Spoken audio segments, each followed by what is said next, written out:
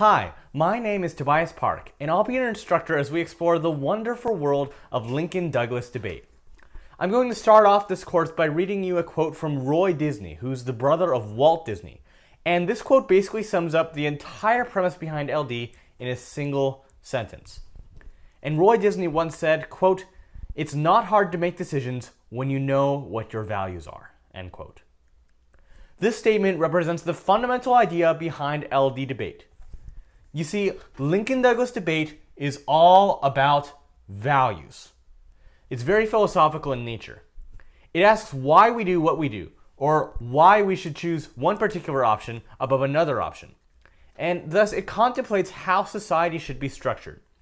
There are a lot of shoulds and oughts in LD because it talks about what we should and what we ought to do. So when I say that LD is about values, what exactly do I mean by that? Well, in pretty much every LD round, you have this ultimate concept that you value, and you consider that value to be higher and more important than any and all other possible values. Your value is the most important thing in the whole debate. It's the one thing that we care about. So, according to logic and syllogism then, whichever side of the resolution or the debate topic leads you to that most important value must therefore be the most important side of the resolution, or the most important side of the debate topic. That's how LD works, and that's also why LD is a values debate.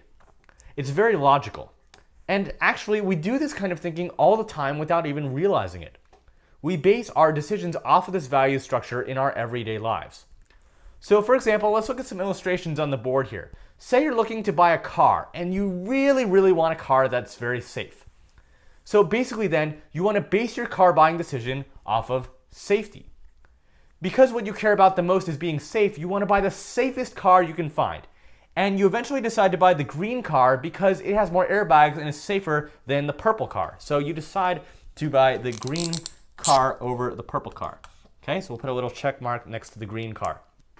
So believe it or not, you just did an LD value debate in your head.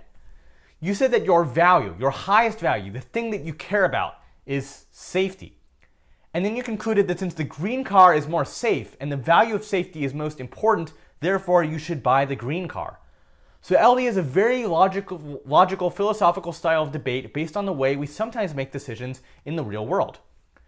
And in debate rounds at competitions, this is a lot of fun because your opponent, who's on the opposite side of the debate topic, he presents a different value and uses that to justify his side. So he might present the value of speed instead of the value of safety.